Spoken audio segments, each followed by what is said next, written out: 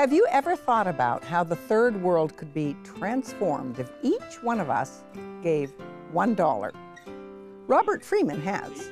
He's a social studies teacher at Los Altos High School. In 2007, he began to think about the impact that students could have on the world if each contributed just $1. It was almost by accident that this idea turned into the nonprofit organization $1 for Life. Since its inception, it has built several new schools in Kenya, Nepal, Nicaragua, and Indonesia, bought 60 desks for a school in Malawi, bought 2 milk cows to feed orphans in Kenya, collected and sent 452 bicycles to Africa, and bought 20 piglets to save 20 Nepalese girls from slavery. But what makes this program really special is that the local students not only fund these projects, they also visit and work at the project sites. How did $1 for Life get started? One day at lunch, I was in the classroom in my desk grading papers, and there were some kids on the desks eating their lunch, and they were kind of griping about how bad the world was. And I listened to it for a long time, and teenagers can be kind of cynical, you know, self-indulgent. But I finally got tired, and I said, "You guys are so cynical. Why don't you actually do something to make the world better? What if all of you teenagers just did the smallest bit?" And we didn't know it at the time, what the potential of that could be. But we kept the conversation going, and we talked about it, and we decided, what if we could get every kid in the school to give $1, just the smallest bit?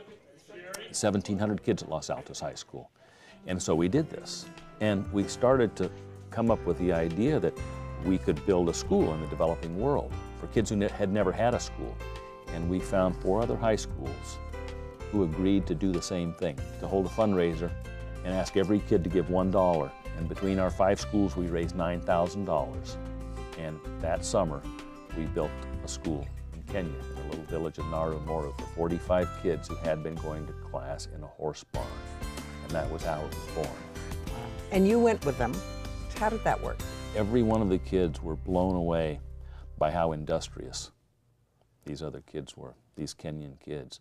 I'll give you an example. The kids would wake up at 5 o'clock in the morning, work an hour, hour and a half to help the family, because it's agriculture, and so, you know, they're going out into the fields and managing farms is what it is. And then the kids would walk sometimes 2.5 hours to get to school, to be there by 7:30, say. And then they would stay in class until 5 o'clock, and then they would walk back home. And our kids were unquestionably astounded and ashamed. And did they come home and work harder, do you think? They came home and worked so much harder, you can't believe it. When we took a group of kids to Nicaragua 2 years later, one of our kids who came back and said, and she actually wrote this in our newsletter, she said, I was so surprised. These people are so happy, and they have so little. And it made me realize that real happiness isn't the things you have. You know, it's a matter of your heart and the relationships you have with your community. And she said, I came home and I cleaned out my closet and gave half of the clothes away to Goodwill. I think I can say without fear of contradiction, every single child comes back with a sense of humility and grace. You know, humility at how easy their life is, because it's pretty easy where we live here, you know. They come back and they realize how blessed they are. Their lives are